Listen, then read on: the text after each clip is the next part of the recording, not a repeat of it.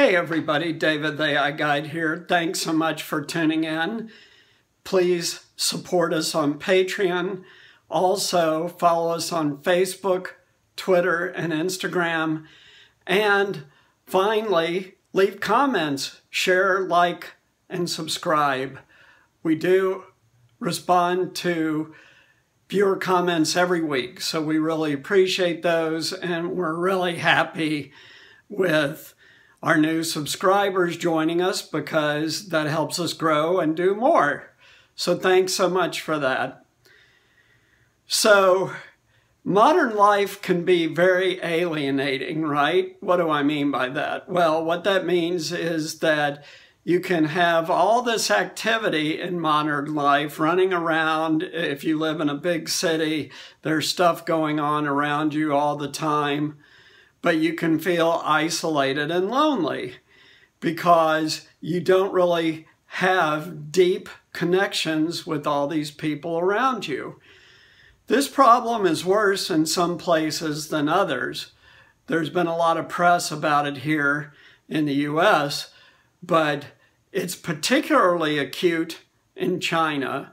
And the reason why is because in the last 30 years, there's been mass migration from the countryside to the cities in China, creating huge, huge cities, much bigger than almost anywhere else in the world, except maybe India.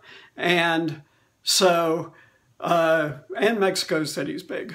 But these cities can be very alienating for younger people in China because China is famous for, among other things, brutal work hours. I forget what the expression was, but it's like 12-12-7 or something like that.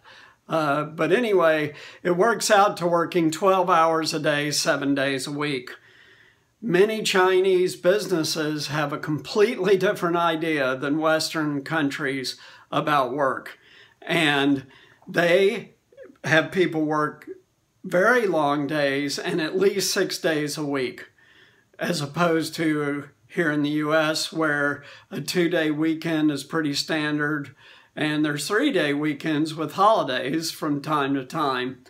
So it's culturally different and has a real human impact. So where does AI come into this? That's a great question. Not that long ago, about a year and a half ago, right at the time that I started the AI Guide, in March of 2020, Microsoft started a spin-off company. It's spun off now, it wasn't then. And I'm not even going to try to pronounce the name. It's XIAOLCE. I would have butchered that. But this company uses technology that was invented during the time that Microsoft was inventing Cortana, its chatbot. And they created this sub-company to engage with people emotionally, people who are lonely. And this is using what is now called emotion AI. And the statistics coming out of this company are stunning. This company is now independent of Microsoft and it's based in China. There are now 150 million users of XIAOLCE in China alone, 660 million users worldwide.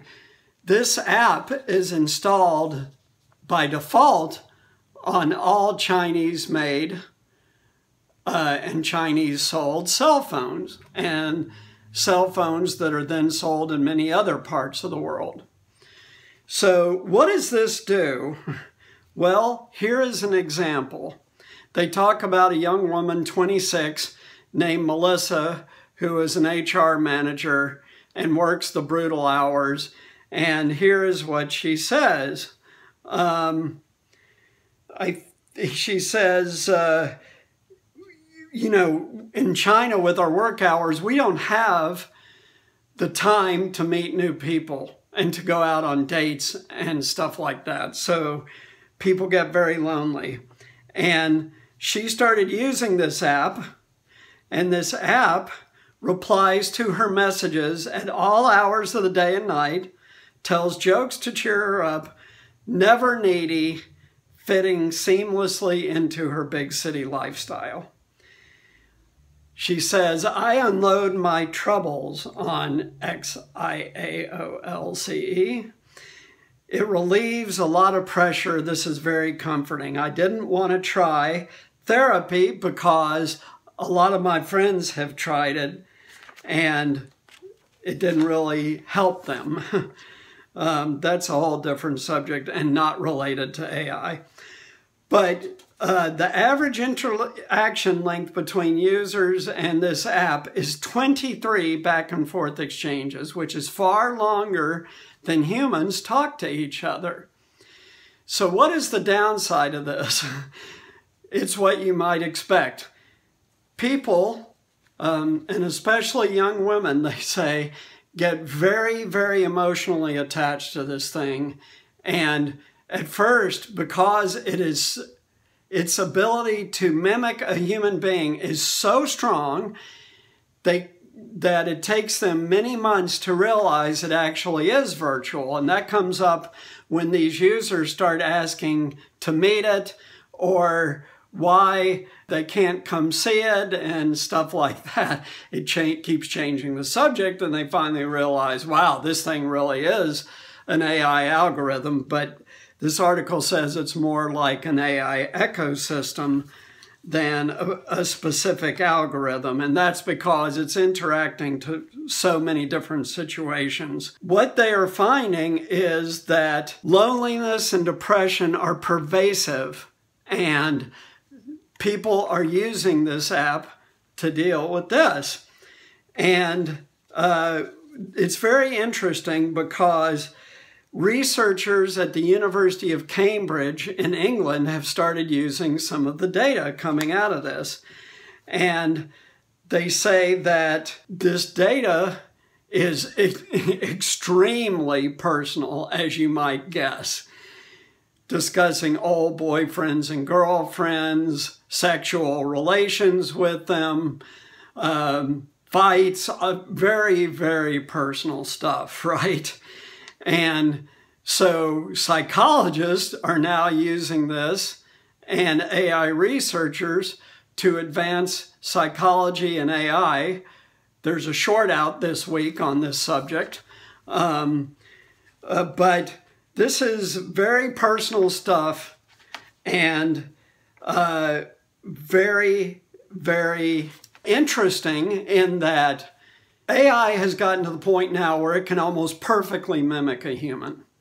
I did a video previously about Google Duplex that's one of my biggest viewed videos because people are very interested in this subject. Duplex is famous now for being able to help you book an appointment when you call a business or order a meal for pickup or delivery or whatever, and you never know it's human. This app, XIAOLCE, is just like that. You don't know it's not human. So this is something to think about with AI going forward.